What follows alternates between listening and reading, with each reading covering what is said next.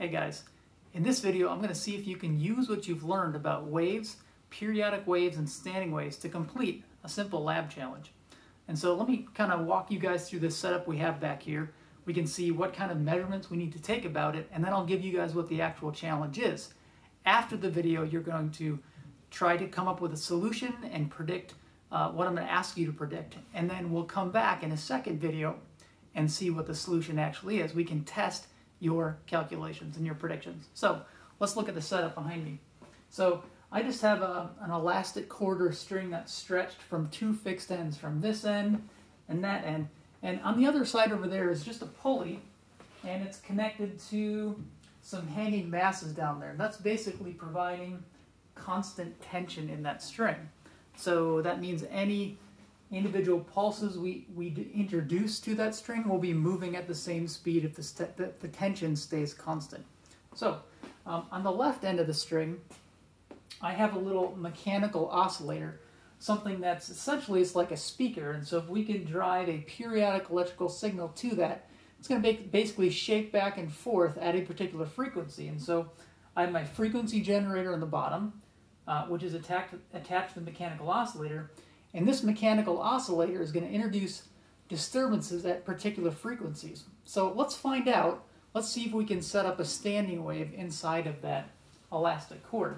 So my frequency generator is set at a frequency of 1 Hertz. So if I turn this thing on,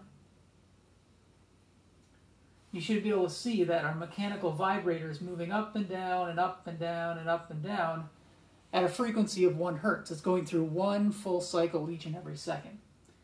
And when it's introducing those disturbances are moving through the string at some particular velocity. We don't know what that is. They're bouncing off the fixed end and coming back here, and so we get periodic disturbances that are kind of moving to the left, moving to the right, or left and right through one another, and there's interference happening. Well, if we can disturb it at the right frequency, we should be able to create a standing wave in that string. Remember, a standing wave, we'll know when there's a standing wave because the amplitude of disturbance, or how far the string is disturbed from its equilibrium position, will be much bigger than the amplitude of the disturbance itself. And you can see here that this mechanical oscillator is moving up and down just a little bit. So let's see if we can set up a standing wave. I'm just going to increase the frequency. So we're going to increase how frequently this mechanical oscillator is introducing disturbances. So now we're at about 2 Hertz. I'm just going to keep going. I'm just going to keep increasing this until we can find the first possible standing wave that can get set up inside of that string. So we're at about 4 Hertz.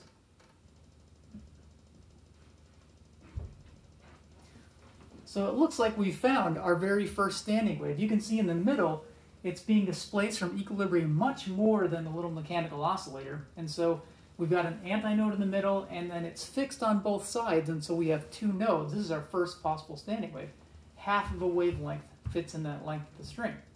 Well, let's see if we can keep going and see if we can find another standing wave in the string. So this first one is about 12.66 Hertz.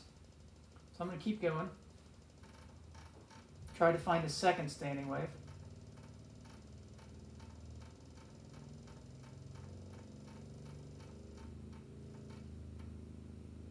There we go. The second clear standing wave. And now we have not 2 nodes, but we have 3 nodes. We have 1 on either side, and notice there's a node in the middle. I can basically place my finger there where the string is not moving back and forth from equilibrium, and the standing wave is still there. If I put my finger at an antinode location, notice the standing wave goes away. So let's see if we can figure some things out about this particular standing wave. So you can see the standing wave. It has 3 nodes, 2 on either end, 1 in the middle, and 2 antinodes. And this is happening at a frequency of 26.21 Hertz. Okay? So the first thing I want you guys to try to calculate is what are the velocity of the waves moving through this string?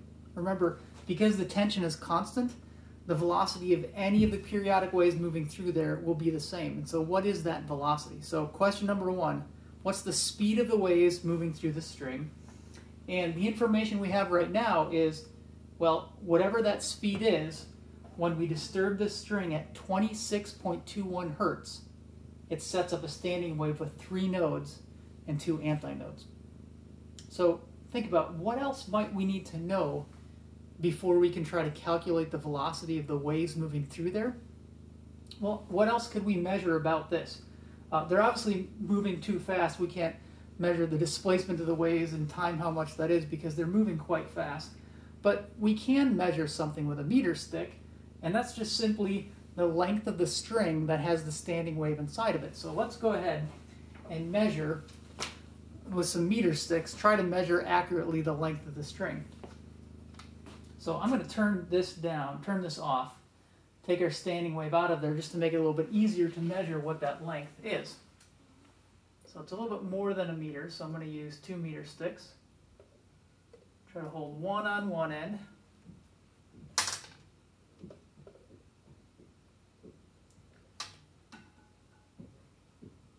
Okay, so it looks like we're about, let's say 1.79 meters, 179 centimeters. So the length of the string is about 1.79 meters. So if we can turn this back on, we can see that second possible standing wave. A string length of 1.79 meters creates, there's a standing wave created in that string when it's disturbed at 26.21 hertz. Question number 1, how fast are the waves moving in that string? Okay. And question number 2 is, what would be the next possible frequency that we could use to create the standing wave? And so 26.21 hertz created a standing wave with 3 nodes, 1, 2, 3, and 2 antinodes. What frequency would create exactly 4 nodes and 3 antinodes? That's the second question. Okay? So now that you guys have that, what is the speed based on the measurements we've taken, and what is the next possible frequency? I want you guys to go and fill out your lab challenge sheet where you guys are going to write down the measurements we talked about in the video, go through the solution, draw some diagrams of the standing wave that we saw and the standing wave that we want to create, and tell me what is the wave speed in any of the cases, V, and what's that next possible frequency to create a standing wave with exactly 4 nodes and 3 antinodes.